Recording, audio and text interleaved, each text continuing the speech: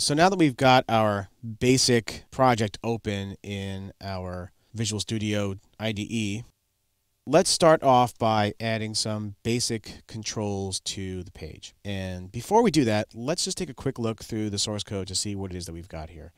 So right at the top, you can see that there's a phone application page control, and I talked about that a little bit earlier. And the phone application page control is what contains all the content of the page that you're laying out for the phone. And your application can contain as many of these pages as it needs.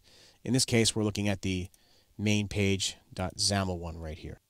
So as we scroll down through the content, you can see that in the XAML code for the layout, we have a series of controls that have been created for us by default. There's the main layout grid, which is what contains all of the content for the page. You can see that when I select it, it gets highlighted. And then within that grid, there are two other grids. There's one called the title grid, and that contains the text blocks for our titles. And then there's the other one, which is the content grid, and that contains all the page content. Now, I just want to quickly note, you don't really need to keep the title grid if you don't want it, or the other content grid. It's really up to you what goes in the layout root grid. That's the one that contains everything. So if I really wanted to, I could just go ahead and just delete these guys, right? I'll just cut them out, and you can see that they disappear from the layout, and I can put whatever I want in there. But for the purposes of this example, let's go ahead and leave them in. So while we're at it, let's change the names of the text blocks. We're going to call this Basic Controls Demo, and then we'll also name the page, instead of My First Page, let's just call it Basic Controls. So you can see that after I've typed in the changes in the XAML, the layout surface over here has updated. So go ahead and save that. And now what we're going to do is open up our toolbox. So the toolbox, you can see, is now populated with all the controls that are available to us as a Windows Phone Silverlight application. So I'm going to go ahead and pin this window open so I can keep it open and just drag things out of it. And we'll just move this over a little bit to make it a little easy to read. So let's go ahead and start putting some controls on the page. What we're going to do in this example is put some controls on the page and then wire them up to event handlers and have the event handler show some UI feedback to show us that something interesting is going on. So the first thing we're going to do is pull out one of the most basic of all the control types, and that of course is a button. Just click on that and drag them right out. You can see that when I drop the button on the design surface, a couple of things happen. First, there's some layout adornments that have been added around the button, and it's been dropped with a default size and content. So as I click on this button and move it around, you can see that as I'm doing that, the layout surface is giving me some hints as to where to put it. So it's snapping my control to various snap points which are predefined in the Windows Phone user interface guidelines. So I'm going to go ahead and drop that button there. Okay, let's go ahead and drag some other ones out while we're at it. Let's get ourselves a checkbox. Checkbox, and we'll make sure these guys line up. What else should we use? How about a hyperlink button? Drag the hyperlink button out, line that up. Get ourselves a list box. Now, list boxes, when they're added, they don't by default contain any content. So we're going to have to put some content in there. And I'm just going to drop it here on the design surface, size it so it snaps to the right size. So this is an opportunity for me to now go and use the properties window to add some content. So make sure the list box is selected, which it is. So over here in the properties window, I'm going to click on the properties and we'll scroll down a little bit. You can see that there's an item here called items, and this is where the list box items get entered, and it's a collection. So I'm going to click on that little ellipsis button, and I'm going to go ahead and add some list box items. So we'll add, let's just say 4, and we'll give each one a name.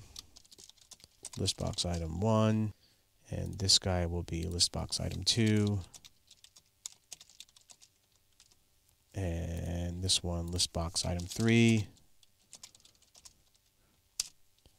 And this one we'll call list box item 4. So now I've added some list box items. Let's continue on. How about we drag out some radio buttons? Here's a radio button right here. In fact, let's drag out 2 radio buttons because they're kind of useless unless there's more than one.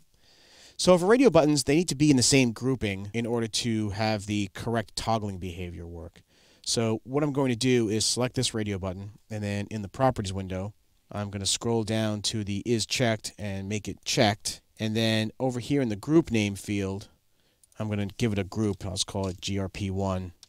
And I need to do the same thing with the other radio button. This is very similar to how web pages work too.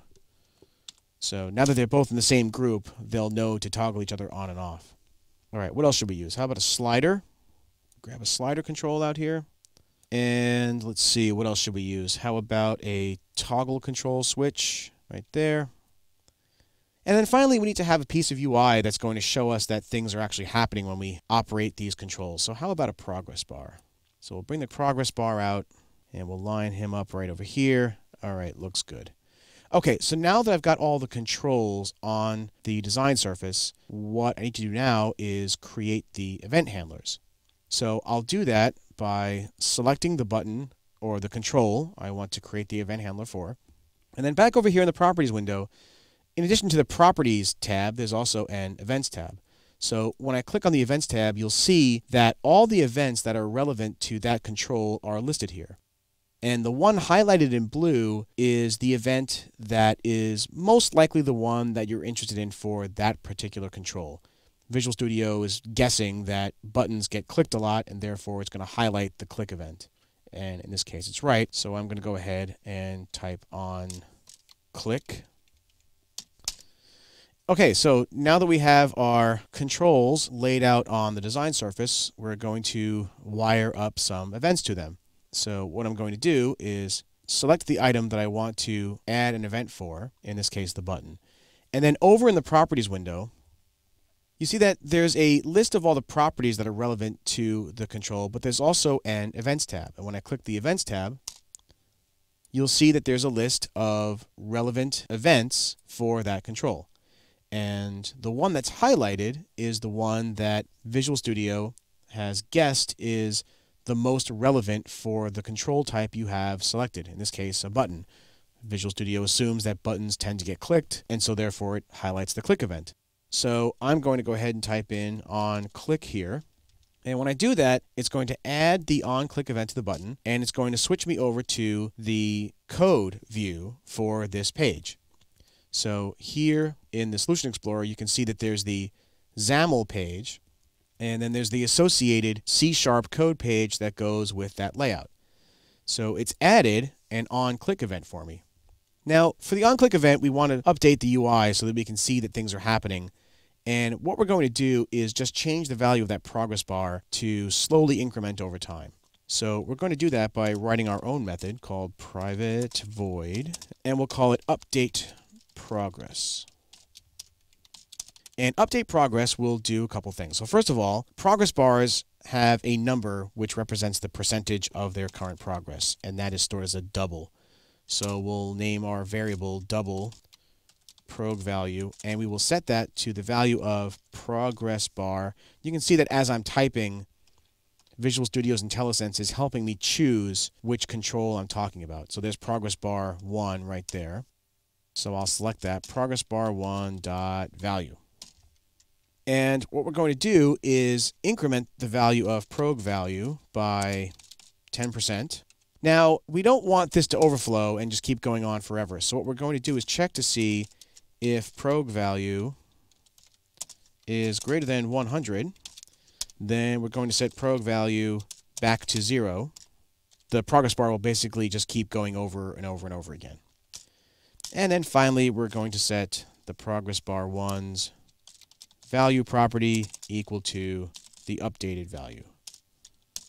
Okay, so now that we've written our progress bar updating function, we can go back to the onClick handler and just simply call update progress. And we'll save. Okay, so now we've wired up the button to this onClick event handler, which we'll call the update progress function, which will take whatever the value of the progress bar is, add 10 to it, see if it's over 100, and if it is, reset it, and then put that value back into the progress bar.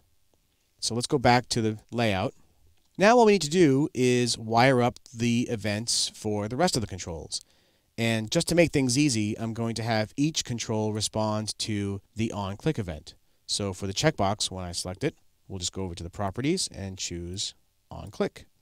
And I don't have to write it again. It's already written for me. And let's just take a quick look at the XAML code to see what's going on. You can see that when I set that on click handler, what happened was a click event got inserted with the name of my function. Let's go to the hyperlink button and do the same thing for click. We'll set that to on click. And for the radio buttons, we'll do the same thing. Set that one to on click as well as this one. For the toggle control, we'll do the same thing. So the list box and the slider are different cases. What we'll do for the list box is we will select the list box control, which I'll just click it in the XAML right there. List box control will just fire the event whenever the selection changes. I'll select the selection changed event here and just type in on cell change. And once again, that puts me in the code view. And just to make things simple, I'll just call update progress again. So I'll copy that and paste it. And then back to the slider. The slider control, same idea. Slider controls over here in the properties, you can see they have a value changed event. And I'll just call this one on val change. And same idea, I'll just call update progress. So, quick recap, we've now wired up all of our controls to the various event handlers for them, and the event handlers basically just update the value of our progress bar. So if we go back to the layout, we'll see all of our controls are wired up, and all we need to do now is test it, and that's the subject of our next lesson.